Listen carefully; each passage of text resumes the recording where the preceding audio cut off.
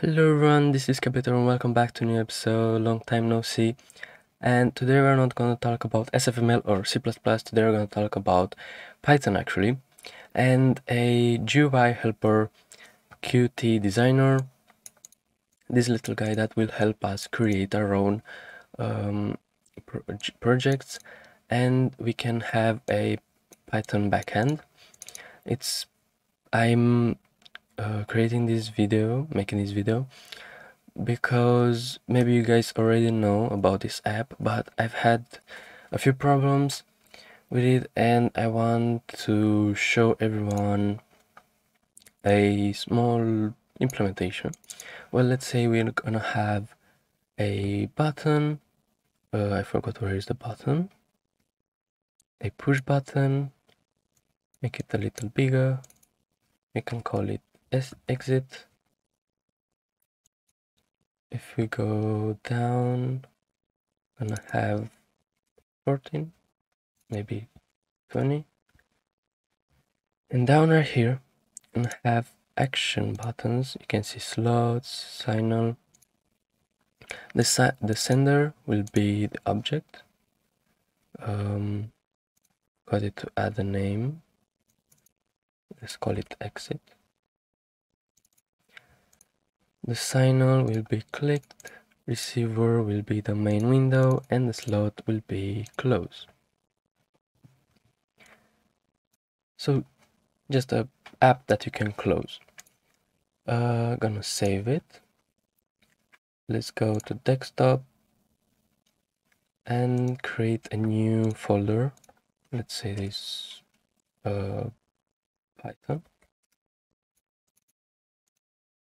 And right here, we're gonna save it as, let's say, input.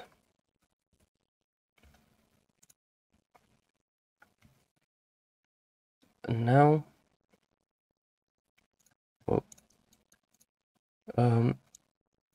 we're having an XML folder. You guys remember our SFML guide about XML, and you can see all the data about windows, buttons, everything. Well, we can use this, or we can make it a Python file. How do we do that? We're gonna have to press window and R to open this command, cmdx. Okay, right here we're gonna have to import and install 3 pips packages from Python. Pip install PyQt 6. I already have them installed. PyQt tools, so we can transform it.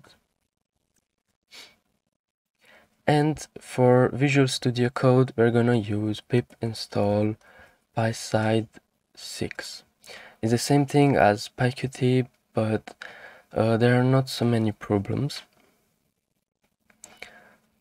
Now we can actually create a basic bat folder. So we're gonna have this, let's call it convert UI to Py, and call it a bat. Edit, and right here we're gonna have a small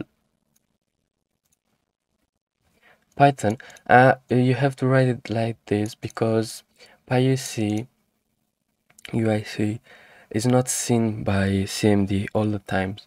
So you're gonna have that. Gonna say that it's a Python memory, PyQt6, an output of output Py. Input,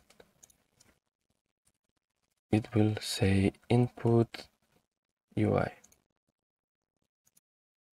Now, if we run it, you can see that we have an output of Py, and if it edit, you can see that is a class window with all the data we need. This is actually a So this is the app.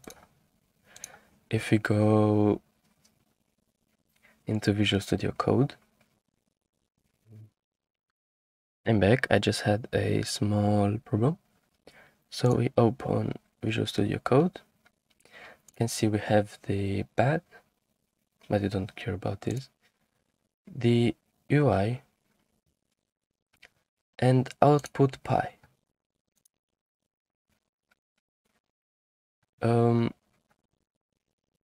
It takes a long time to process all the interprets and extensions I have on Visual Studio, but PySite 6 will run, and if we go run Python file, we have our app, and if we play exit, press exit, we will exit. So this is everything, guys. I know it's easy, I know it's not a lot to explain why there is to put all of this, but trust me, it's the easiest way. I've spent 2 days, 3 days trying to figure out how PyQt works, how everything works, why the designer is not helping me, and I'm hopeful that it will help you a lot. So see you next time, guys.